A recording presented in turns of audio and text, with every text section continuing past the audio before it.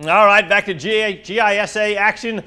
You got John Milledge at home tonight, unbeaten, looking to earn another spot in the state final. Standing in their path, the Panthers of Tiftarea. And away we go. Once the Fly Girls start running, you know the team's not far behind, and here they come. And the JMA folks are fired up. Their team's 11-0, and early on, the defense. Jamazon Roberts, big number 47, the junior, leading the blue shirts right there. So amazing. More JMA defense. The halfback pass does not fool Marcus Prestwood, leaping into the air and coming up with a super interception.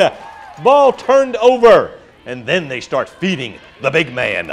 Ahmad Foston, the junior, runs over people, runs through people, almost impossible to bring down. Wow. First down, second quarter, more Foston.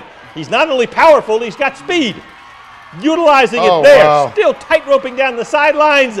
Did he get in? He thinks so.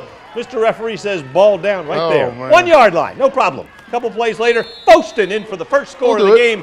The extra point is good. JMA is on top, 7-0. Now in the second quarter, they go to the air. Grayson Hopkins, and there's that man again, Marcus Prestwood. Oh, nicely had a great interception and has a great touchdown reception right there. Well done, my friend. JMA's offense fueled the defense. More good plays. Carson Dyer right there. Zaxby's FFN scoreboard. JMA's in the finals, where they will meet Valwood next week at Mercer for the championship.